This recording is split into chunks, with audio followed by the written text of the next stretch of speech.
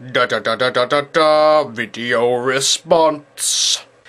Hello everybody, this is a video response for you, Inspired Prophet, because I really like that killer cam that you've done. So what I thought I would do, I would show you some of mine. It's like a you show me yours, I'll show you mine kind of thing. I don't know if I can't remember if I've shown these killer cams before, so if anybody else that is watching that has seen them, yeah, you know, just bear with it. This is for Inspired Prophet. So yeah, I really like the paint scheme, and I was quite chuffed to see that you'd used the same chip paint effect that I'd used. Anyway, I'm going to show you some of them. Oh, and knock the camera out with it. Whack a little bit then. So yeah, these are the old killer cans, the old big beastie metal ones. Here is one of the ones which is pretty much original. There's nothing much been done to it apart from this iron gob being added here at the bottom. It's Gazgul's iron gob, as you can see. Zoom in a little bit. Yeah, as you can see on this bit here, same kind of chip paint effect, where you paint it all in solid colour, then you paint a black knobbly edge to it, and then you paint silver over it. I don't know if that's the one that you used, but that's the one that I use, and it's very similar to mine. As you can tell, these things are very, very dusty, as they've been on my shelf for quite a while. Not really got them down. I don't really do orcs much. Well, I don't do orcs at all anymore. Orcs used to be my very first army. So yeah, got just again, this is pretty stock, as I said before. You got your power claw arm, little rockets. As you can see, I painted little faces on the rockets because you know what orky vehicle isn't? Oh, I didn't realise that moved. Oh, that's cool. What orky vehicle is complete without faces painted on their rockets? You tell me. So yeah, that's the first one.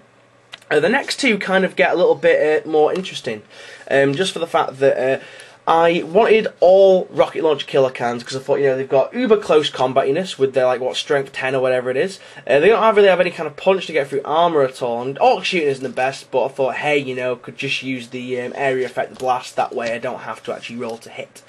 So it's good for killing infantry. So what I did, I ended up, that's the only one that I actually bought which had the rockets. I had to improvise the rest of them.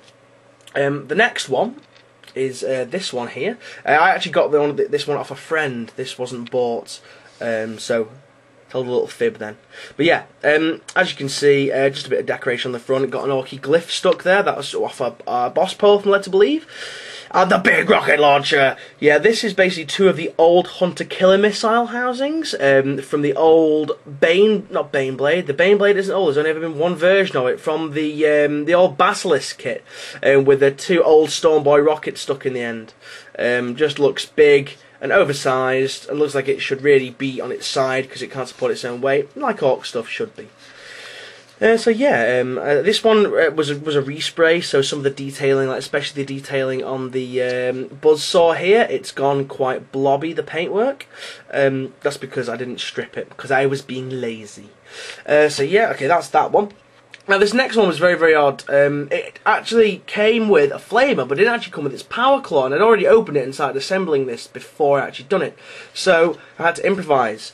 The rockets are Imperial Guard mortars. There used to be one in there, but it fell out and I lost it, so yeah, that's a bit of a bummer. The power claw is the old metal Venerable Dreadnought arm. Well, just one side of it, because I ordered this because I was going to use it as a power claw for one of my orc warlords, war bosses, and so I didn't have the other side of it because I didn't know you had to order it separately. This was back when the bit service at Games Workshop was still on. So I just had to stick some knives in there. Again, this was like when I first started getting back into my stuff, so these conversions aren't up to my usual high standard. Again, let's just zoom into that bit. Get rid of the dust. Chip paint effect there. There's some more around the edge there. Anywhere else? Oh, good God. Look at the state of the dust on that, Jesus Christ. That is actually insane dust. Absolutely insane. Jeepers. But anyway, yeah, so I just thought I'd show you my my killer cans. One little tip I would say, choose killer cans other than dreadnoughts, because if you have a squad or a mob of killer cans, they're more likely to survive than a single dreadnought. Also, they dish out more attacks. They have less armour, but yeah, I'd pick less armour any day you know, for more attacks and a higher survivability rate. Because even if one of these gets into say for example you have these three here, these three right here, you charge them into combat, and on the way 2 of them get shot down. You charge them into combat with a vehicle, more likely than not, that is going to kill that vehicle, even if it takes itself out in the process.